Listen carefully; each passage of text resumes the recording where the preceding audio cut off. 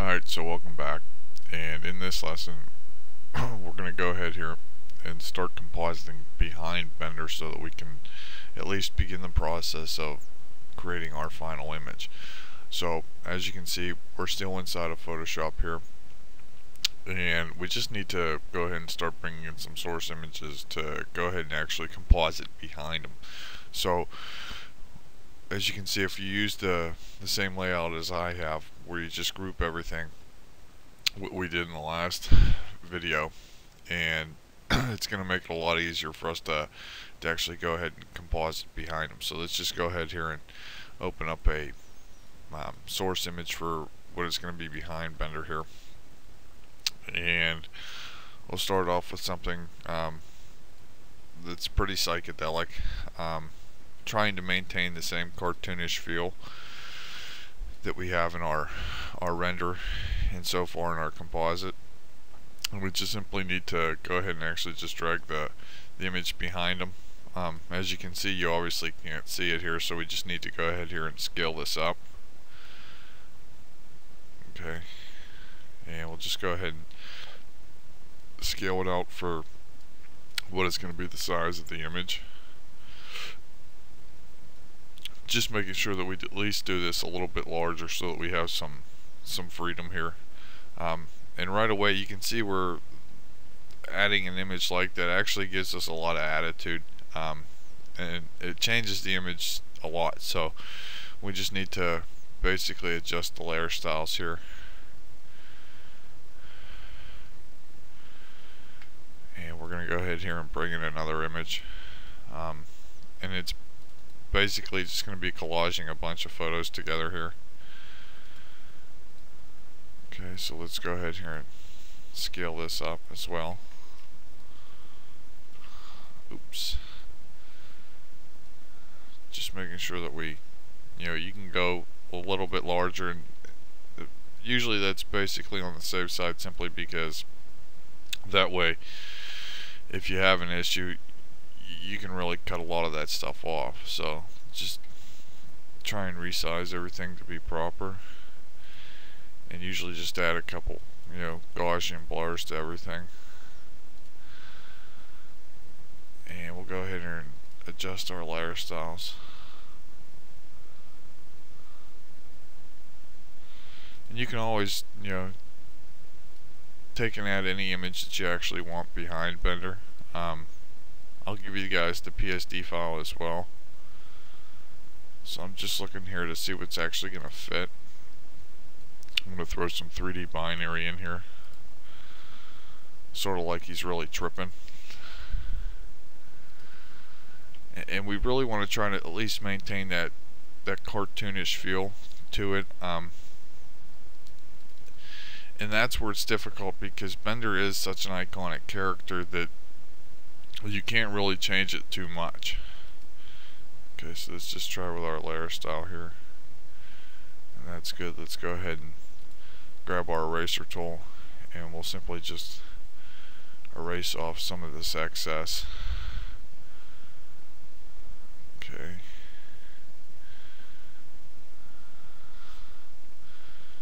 And we'll go ahead here and duplicate this over. And we will just go ahead here and flip this horizontally.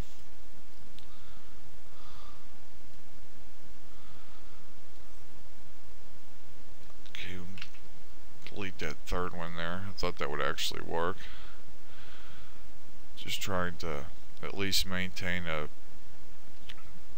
decent image here. Okay, so we'll just combine these two layers simply by selecting them and then hitting Control E.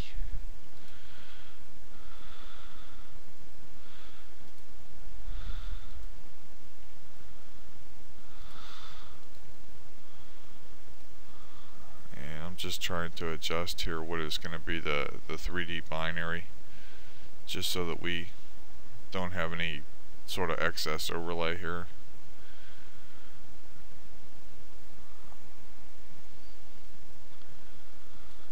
Okay. I'm going to go ahead here and bring in another image.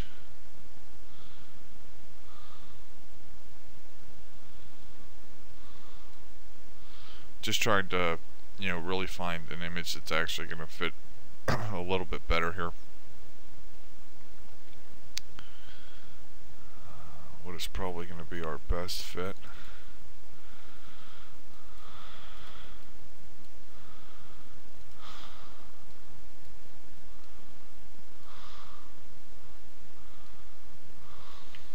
And I'll just go ahead here and resize this as well.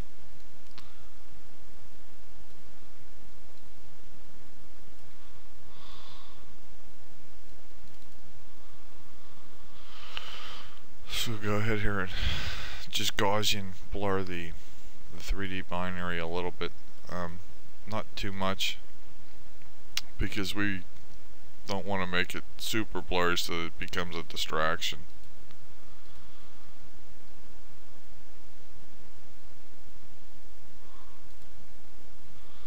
And we'll go ahead here and blur the main binary here.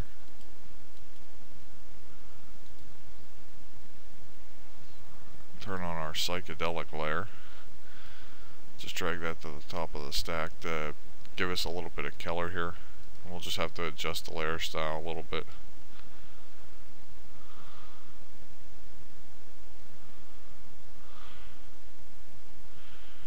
And we'll turn on our last psychedelic layer here. Just adjusting some of our layers so that we can get a really weird effect. And that's probably not going to work, so let's just go ahead and delete that layer. This layer actually works pretty good, so we can just go ahead and adjust that a little bit there.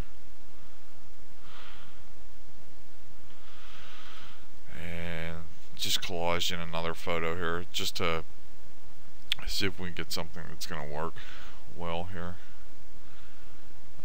Maybe this one will work, so let's just go ahead and drag this in. You know, and a lot of this compositing work just is basically, you know, trial and error, and see what's going to work and see what's not actually going to work. So go ahead here and just put this over here.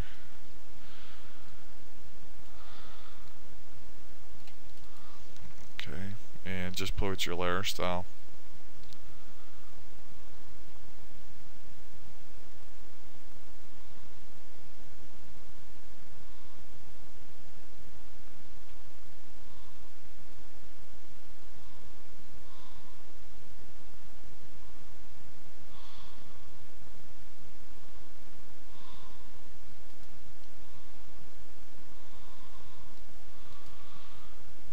Right there, it looks like he's really starting to jack on fairly well, so let's go ahead and duplicate that 3D binary layer, or layer 5 copy there. And I'm going to go ahead here and go into our filter gallery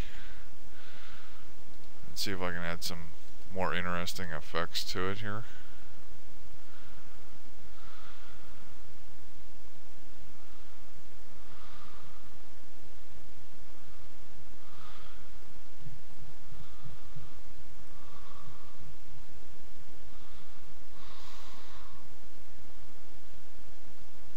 And if you have to, you know, run the gamut of going through all your filters, that's fine. It's just trying to think out and figure out which is actually going to work the best whenever it comes to overlaying those images onto another layer. So let's go back up here to the top, and I'm thinking it's going to be that charcoal maybe. No.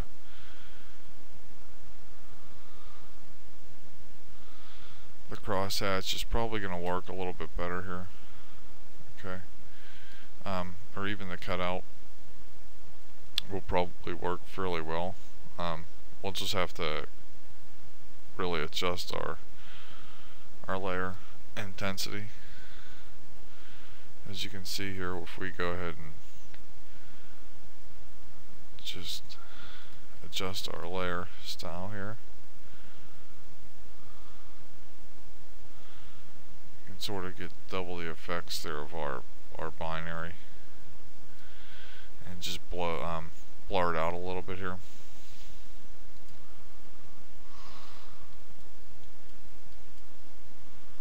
And we're pretty good there. Now we just need to go ahead and come in here. We'll go ahead and group these. Just select them all and just drag them onto the group. Okay, and we'll hide those. And now we can go ahead and begin the process of actually putting the main specular layer, the main ambient occlusion and depth layer on Blender here. Okay, so let's just go ahead and open those. And we just need to go into Blender's images, and just using our pass layers that we rendered out here, we'll go ahead and just bring in our depth pass. Control select the alpha channel there. Go ahead and bring that over. Just making sure that we actually composite this on top of Blender. Okay. And we can go ahead and turn that to multiply. And you can see the main difference here.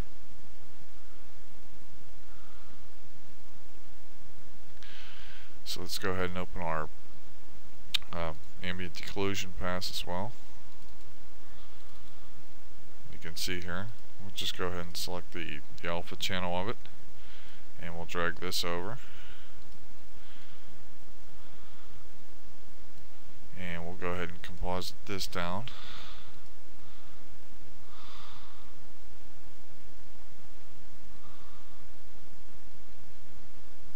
We'll just have to really adjust this. Usually I will set that to multiply, but that probably isn't going to work in this case. Okay, because this is way too dark, and even if I go ahead and adjust it, it's still just not going to give us the effect that I want. I mean, we can go ahead and leave that there. That's really no big deal. But overall, I still think that that's a little too dark. So maybe come up here and we will go ahead and open another render pass, being our our diffuse pass here. And just simply select the alpha channel. Again, drag it over. Just place it properly. And just play with your layer styles, and you can really do some very interesting stuff here.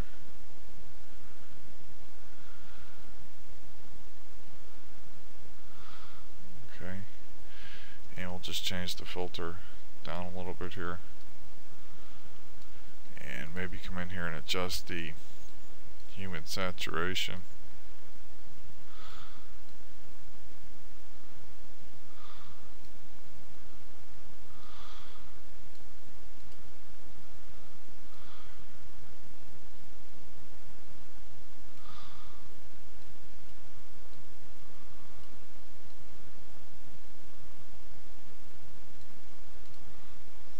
And there we go. I think our composite's pretty good here. I'll give you guys all the Photoshop files and the render passes as well, since the scene files have already been uploaded and they're downloadable.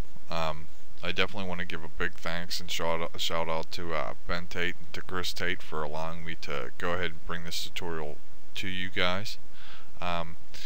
If you just continue to work in Photoshop, you can really can come up with anything that your heart's basically desire. You can really do so much work inside of Photoshop, and I've shown you how basic it is to really just get a render out of Maya and then jump into Photoshop to go ahead and composite on and behind your image. I hope you guys have enjoyed the tutorial. Definitely check us out on Facebook at Sean Keenan, or at www.mzpstudios.com. And thanks for watching.